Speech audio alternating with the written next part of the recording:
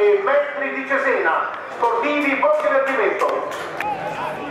Bardi, vediamo che studia il piazzamento dei compagni, siamo nelle tre quarti della metacampo del Progresso.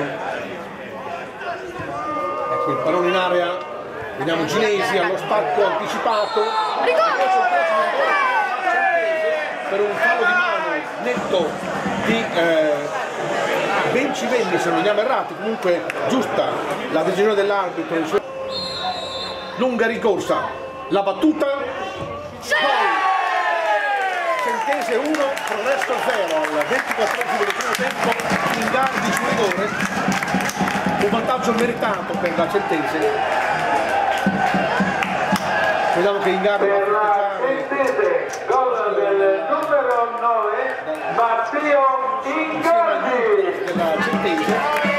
All'Oris Bulgarelli di Cento, la partita di cartello del campionato di promozione è terminata 1-1 tra Centese Calcio e Progresso. È una partita che la Centese ha guidato, diciamo così, almeno nel primo tempo.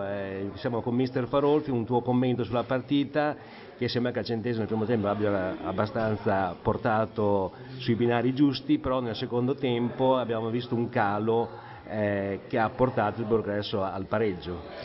Sì, chiaramente come hai detto tu per più di un'ora abbiamo dominato e tenuto la partita in pugno contro un'ottima squadra.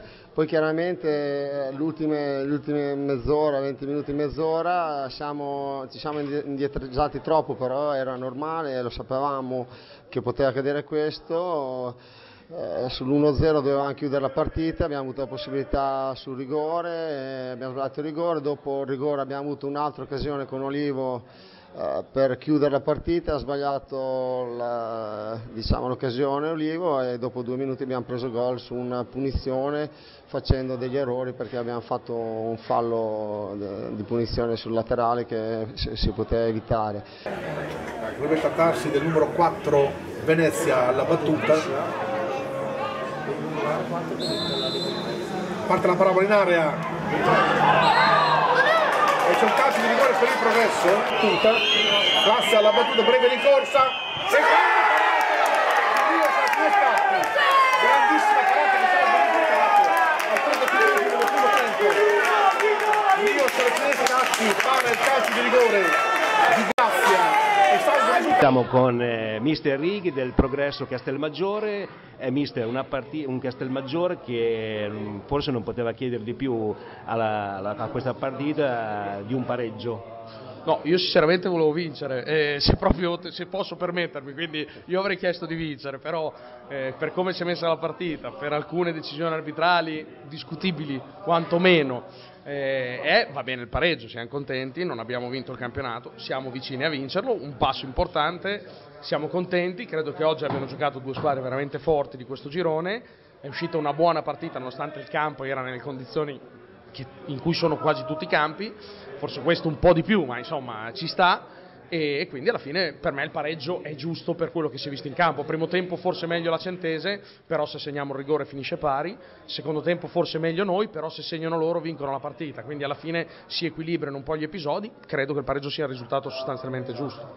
Questo Progresso con un distacco così ampio dalla seconda in classifica che rimane per il momento la Centese, il futuro, ecco, voglio chiederti un po' il futuro di questa squadra che forse alla vigilia si aspettava un risultato così eclatante, diciamo, tra virgolette. No, la squadra è stata fatta per lottare, per cercare di vincere il campionato.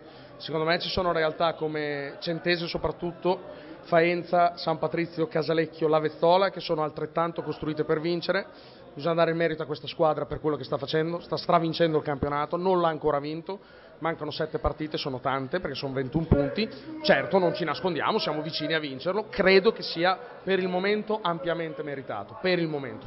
Speriamo da qui alla fine di continuare a fare qualche punto, quelli che ci mancano per vincere il campionato, siamo contenti. Ecco. Ti abbiamo visto protestare un po' per delle esclamazioni della tifoseria contro un tuo giocatore, cosa ti senti di dire? Non parlo degli idioti, io degli idioti non parlo mai.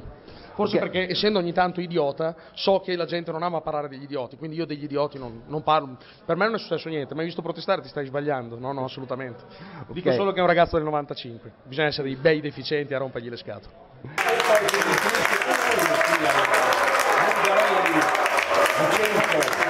La gara